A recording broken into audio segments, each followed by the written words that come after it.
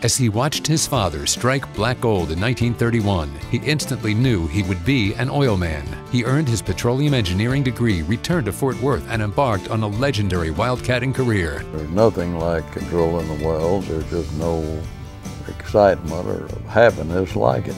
In the process, his oil and gas assets reached nearly $2 billion, and he shared multi-million-dollar gifts with MD Anderson, UT Southwestern, and Texas. Tex Moncrief, he's a Longhorn legend.